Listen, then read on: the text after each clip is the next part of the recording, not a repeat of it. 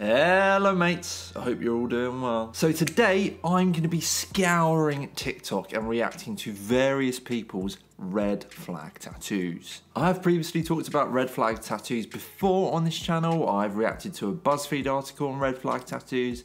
So if you haven't checked that out before, you can go and check that out once this video is finished. My personal red flags are like the obvious ones, like anything that's like prejudice, whether that be racist or homophobic, transphobic, or like supremacist. I also really hate the black and grey sleeves though that every fuckboy seems to have, that consists of like a pocket watch, some roses that look more like cabbages, praying hands, a lion's head. That shit can absolutely get in the bin. Also, whilst we're there chucking like biomechanical tattoos or new school tattoos, I absolutely hate that shit. It gives me an absolute ick. So, without further ado, let's get into it. What's a tattoo red flag?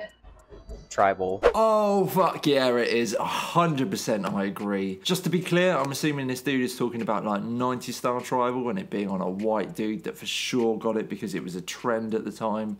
100% I am with you, my brother. Fuck 90s tribal. What's your tattoo red flag? Forest half sleeves. Yeah, this is one that I've spoken about in other videos on this channel, like the Pinterest forest half sleeve that was on the lower part of the arm.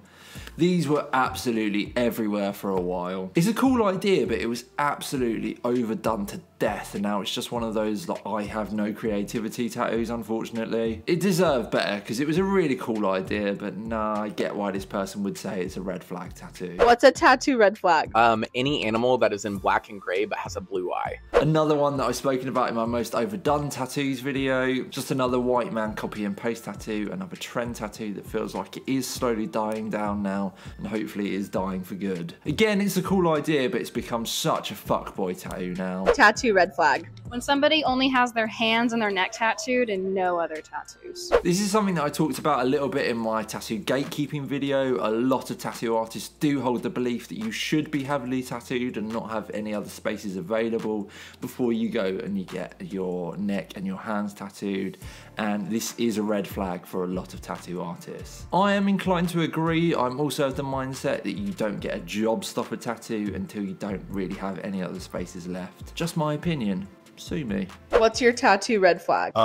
People that don't know which is right side up.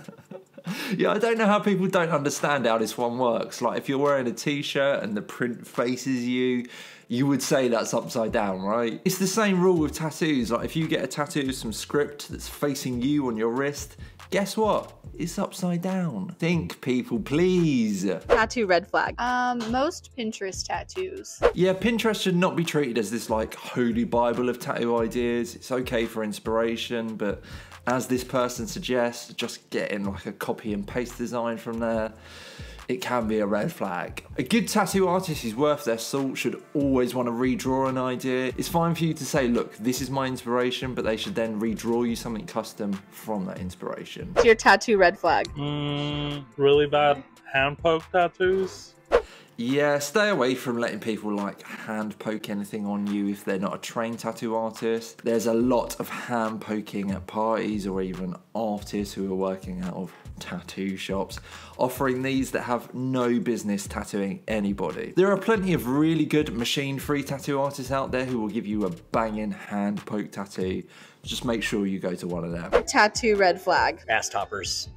I've literally never heard anybody refer to a lower back tattoo or a tramp stamp as an arse topper. I mean, this one was way overdone for a while. You don't really see many people getting them anymore though. Bring back the arse topper. If they have any type of like adult cartoon character tattooed on them, like anything from Adult Swim. Like, no, grow the fuck up. Why did you get that? Maybe this one has just like gone straight over my head, but like, I'm not really 100% sure why this would be like a red flag. Like, if you have a Rick and Morty tattoo, is that a red flag?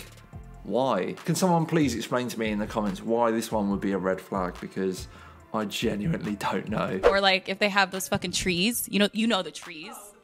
The trees.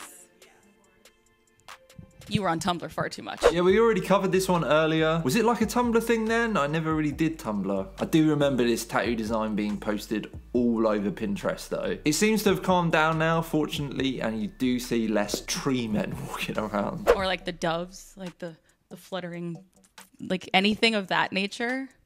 Cancelled. Cancelled. Red flag. Red flag. Red flag. I guess she's referring to like doves like going up behind the ear and onto the neck. That was another one that you used to see all the time a few years ago. Another design that must have been like really popular on Pinterest, I guess. Again, you don't see that one as much anymore. Remember when everyone used to get the tattoos behind their ears? That's not something you like see a lot anymore. I wasn't a big fan of that. What's a tattoo red flag for you? So if you see someone with this type of tattoo, Any Tim Burton tattoos, any Jack Skellington tattoo, do not talk to me. I know. This is another one that came up in my previous red flag tattoos video. I don't get why people are so against Nightmare Before Christmas tattoos. Like, it's not my favourite movie, but I do think it is a great movie with a bunch of really iconic characters in it. Why is it such a red flag for people to get a Nightmare Before Christmas tattoo? Please tell me, because I don't understand. Fucking fun, police. I feel bad for saying this, but I don't like the hourglass lion roses combo, the super black and gray. I don't like it. And if a boy has it, I'm like, no, you're annoying.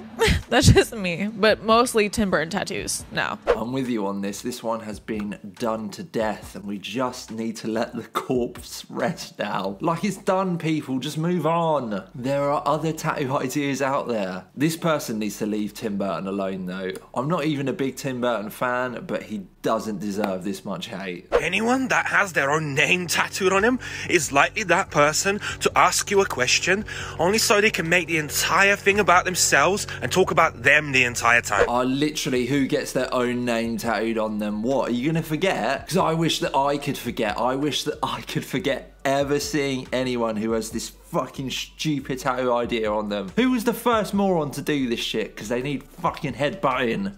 If they have an American flag tattooed on their body, it's typically never small, unlike something else. And 9 times out of 10, they're not trying to be patriotic, they're a bro vet. And if you don't know what a bro vet is, that's someone who served in the military and they desperately need you to know that they served in the military. So they get the flag on them so that you'll ask. Losers. Yeah, this is another one that came up in my previous red flags tattoos video. Funny enough, living in the UK, this is not one that I've seen whilst I've been walking around in everyday life, nor have I actually really seen people with Union Jack tattoos either. I do get where this guy's coming from. It can come across as like small dick energy if a guy is constantly like, yeah, I was in the military, I've killed people, therefore my cock is huge, you know? Make love, not war. They have a tattoo of like a movie logo on their body. Run. It's typically going to be like a super niche movie that only they're going to enjoy, and that's going to be like a large part of their personality. It's not a good thing. I think we have to live and let live with this one. So what if somebody has a tattoo of like an obscure movie logo on them? So what if that makes up a lot of their personality? It's not hurting you, is it? If they have a blackout somewhere, they're hiding something. That's suspicious. Why didn't you just get a normal cover-up?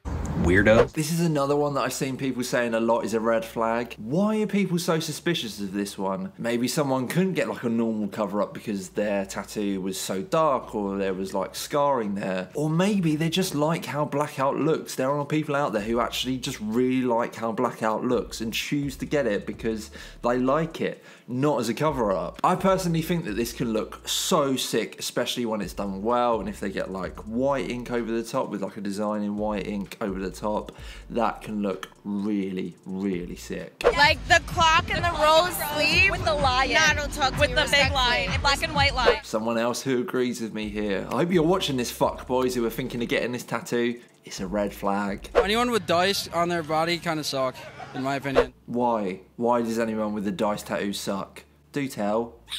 Nonsense, mate. Only God could judge me? No, I will also judge you if you get this tattoo. Tell me if this is true for you too in the comments below.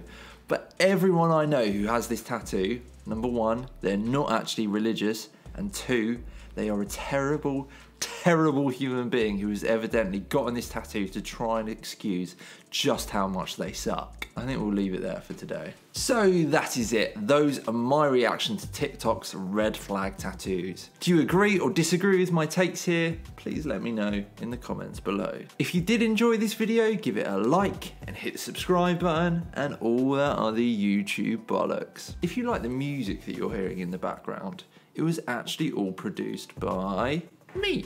I have another channel where I post beats / instrumentals that I've made for singers to use to write songs to. So if that is something you are interested in, I'll put a link in the description. Thank you guys so much for watching, and I'll see you in the next one. Cheers.